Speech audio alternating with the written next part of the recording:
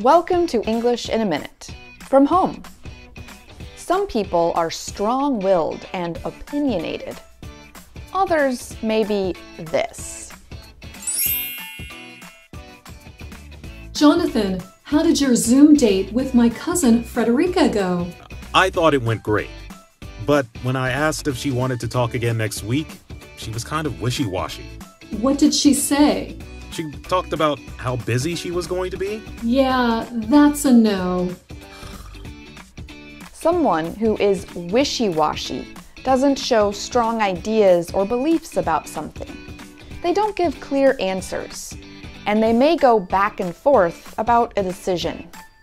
Wishy-washy is not exactly a good way to be described. And that's English in a Minute.